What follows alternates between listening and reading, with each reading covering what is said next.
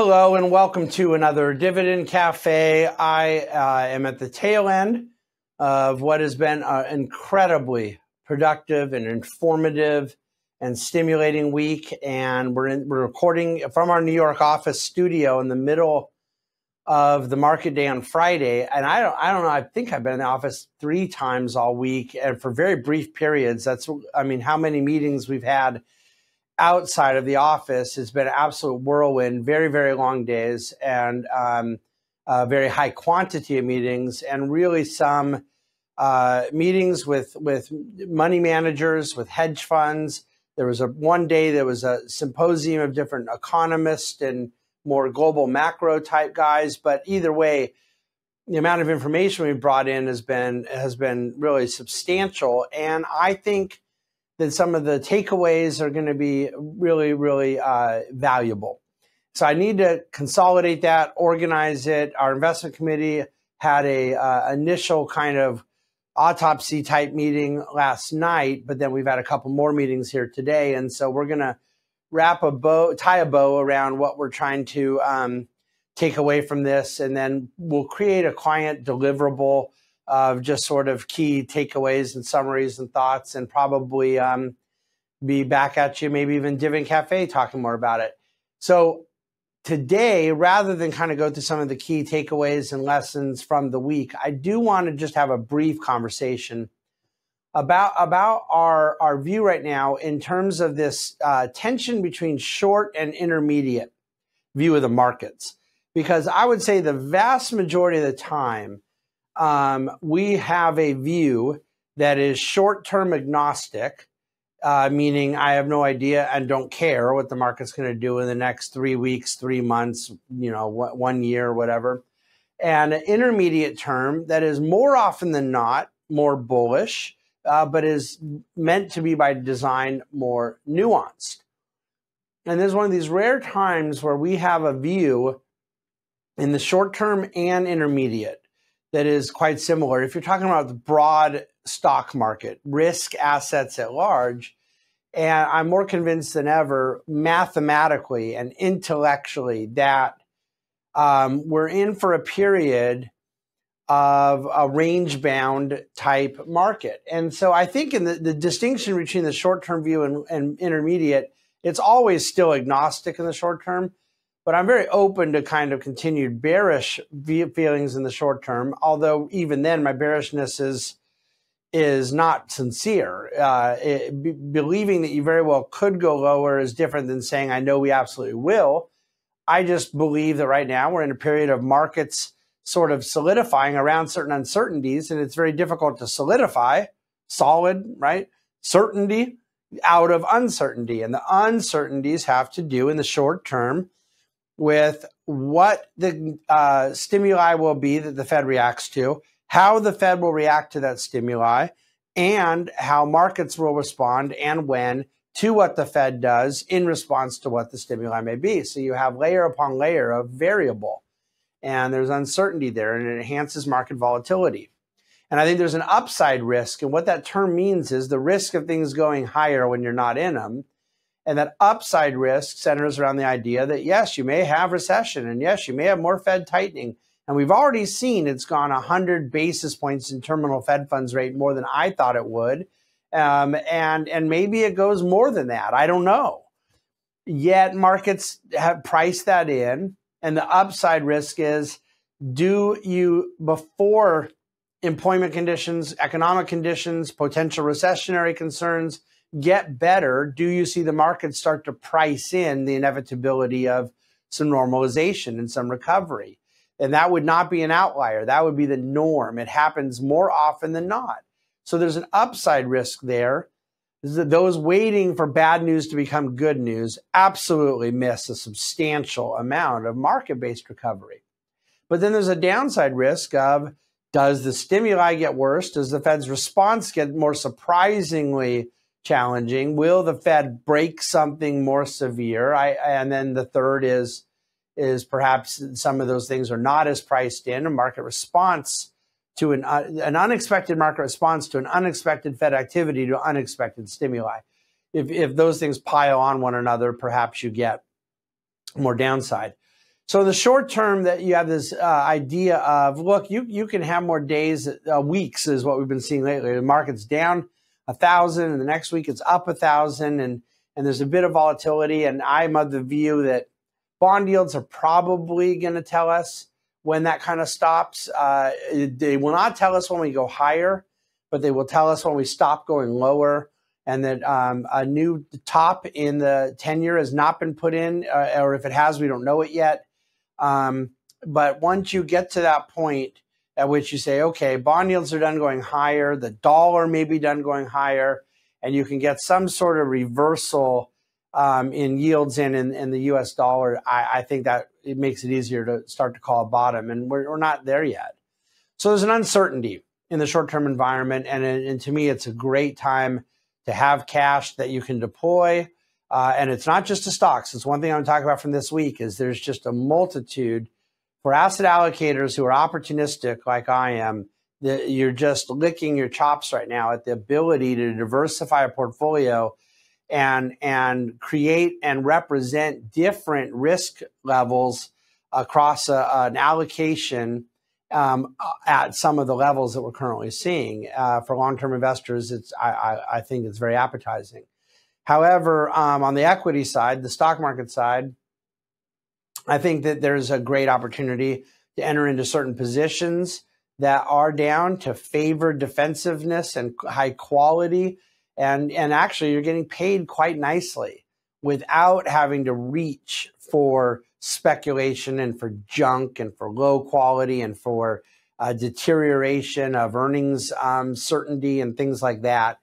And it's what we call kind of short-term versus long-term equity, short duration versus long duration. And it's really quite synonymous with value versus growth. In the short term, we want dividends. We want dividend growth. We want to be agnostic about what stock prices do. We want less cyclicality. So we like the defensives with healthcare and consumer staples and energy and utilities and some of these things, some of which are doing very well, even in this distressed environment, some of which are not done as well, but that's the nature of a diversified portfolio. When I say the intermediate now has a similar outlook, what I mean is the reality of a flattish, range-bound, not a straight bear market down, not a straight bull market up expectation for 5, 7, maybe 8, 9, 10 years. That's not a normal call. You have secular bear markets, you have secular bull markets, but when you come out of those, you generally get prolonged period of range bound, of choppiness. And there's periods where all of a sudden things feel a little better. There's catalysts, there's macroeconomics, there could be some Fed tightening, or loosening, accommodation. And then you give some of that back as you go up and down. But the primary source of a market environment like that is when you can't get multiple expansion to drive equity market returns. And to get a secular bull market where because maybe and hopefully and Lord willing, the economy is doing well, so you have revenue growth and companies are efficient, so you get margin expansion. And then, so therefore, revenue growth plus margin expansion is called profit growth, because of math. It's a tautology. You get profit growth, and that has to drive stocks. And we've talked about that a lot. But a bull market is when, of course, there's got to be profit growth combined with a multiple expansion, a higher valuation over a sustained period of time. And one of the things I do in Dividend Cafe today is I break out for you the actual math of what has taken place over the last 10 years. You do have stocks that were up, let's call it 300%, and you have profit growth that was 120% and sales growth that was up 50%. And you go, how do you get stocks up 300% off revenues up 50? Well, because the profits were up more than 50. So how does that happen? Margins expanded. So growing revenues with growing margins equals even more growth around the profits. That's good enough. But 75% expansion in the multiple, the valuation, that's the real story of the 2012 to 2021 stock market. We're leaving the bear market that we've entered into in 2022 out of it. So when I look to the next 10 years and I look at what caused our attribution of return over the last 10, do I think we're getting that same thing? Are we going to get 75% expansion in the multiple? Well, remember, we were at 12 times, 13 times earnings coming out of GFC. We're at 17 and a half times right now, maybe 17. And we might even still be a little higher than that trailing 12. But on a forward basis, if you do end up somewhere between 210 and 220 of S&P earnings next year, and there's some that think it could be worse, it really can't be much better, but maybe it hits that level. And you look at where the S&P is now, you're already at 17 to 17 and a half times. So are we going to get 25 times multiple in the S&P and the same level of earnings growth, which would require the same level of sales growth at the equal level of margin expansion? I mean, I don't think I'm out of bounds to say that all three of those things are utterly preposterous. Like, you'd have to be an imbecile to predict all three of those things. I don't believe there's an intellectual defense for arguing for one of those three things.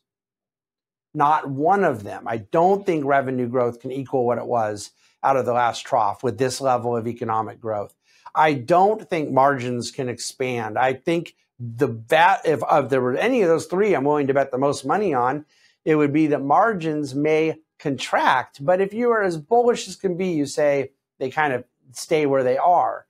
So you have equal level of margins, and that's best case, on sales growth that is very, very likely to be more muted, and then a lack of that multiple expansion. That, to me, is what an index investor very likely, and not at all with some weird bearishness or perma-pessimism, those people that do that stuff are such scoundrels and charlatans. Very likely don't even mean it themselves, but certainly don't know what they're talking about. That's not what I'm doing. I'm not one of these guys that permanently believes, oh, nothing is as good as it seems, and all of this is a blah, sham and is all going to go to hell in a handbasket. That's not who I am. Everyone who knows me knows that.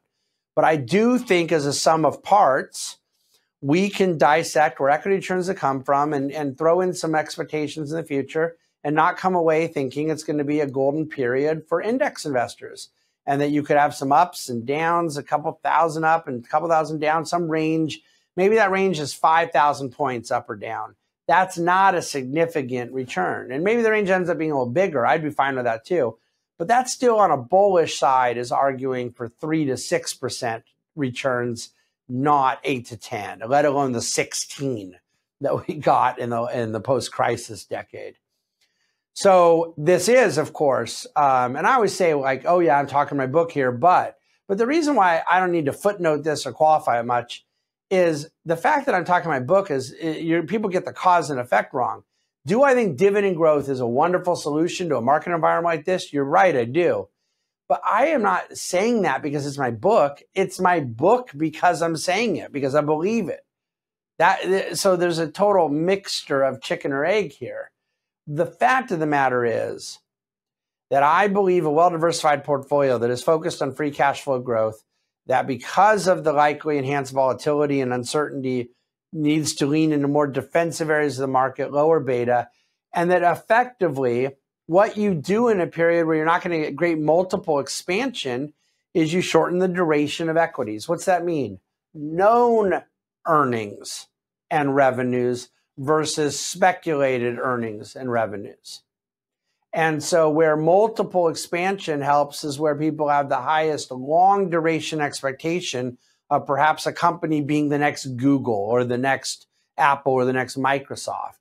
But those companies that, first of all, very few become the next Google, Apple, Microsoft by definition, but also their stock prices in the meantime get hammered because there's a long duration of expectation on when their earnings growth and sales growth will materialize.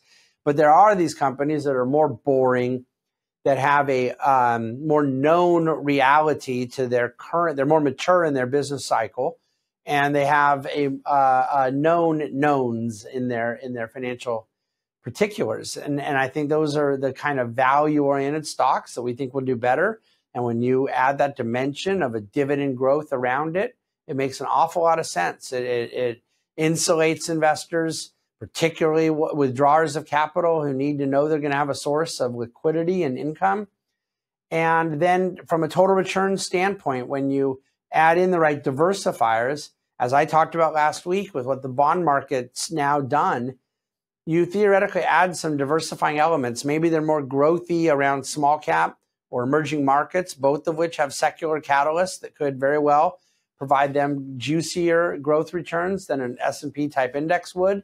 And then on the income side, there is a way to get paid now in certain aspects of credit markets and in alternatives and in private credit and in the loan market and in parts of the bond market. And you don't have to reach down the risk or credit spectrum to do so. You can kind of capture right now equal or superior yield at a far lower credit risk standpoint than you could have a year ago. That's a good thing for asset allocators. It's a good thing for diversified investors. It's a good thing for those seeking to be opportunistic and yet maintain some kind of common sense around their risk level. So that's our view right now. It is going to be an incredibly difficult period for indexers, and yet not a difficult period for all investors. There are things that can be done that we think will be very sensible in one's own financial planning and for those who are trying to properly invest in the moment we find ourselves. But the moment we find ourselves, you can focus all on the short term if you want. What do we do when the Fed meets next week? What do we do when in Q1 we might officially be in recession? And again, like I said, there's three uncertainties around there. And I would argue a somewhat symmetrical upside and downside risk around those things. A little less interesting. It's certainly a lot more risky. But in the intermediate term, I think the reality of which I've kind of tried to lay out the paradigm I think we find ourselves in, it speaks for an approach that I happen to believe is what we eat, sleep, drink, and breathe here at the Bahnsen Group, and are going to continue doing so and make adjustments as needed within the particulars. So that's the Dividend Cafe today. That's what you get. It's a shorter Dividend Cafe than normal, and a lot of that has to do with the quite literally hundreds of pages of research I'm having to digest every night and morning after hours upon hours of these meetings. But when I say have to, I wouldn't have it any other way. This is just as good a week as someone in my career can have. I absolutely love these meetings, these engagements, these arguments, these challenges, me being persuaded that I'm wrong about something, me persuading somebody else they're wrong about something. That kind of come now together, you and I, moment with other economic and financial capital market intellects is a lot of fun.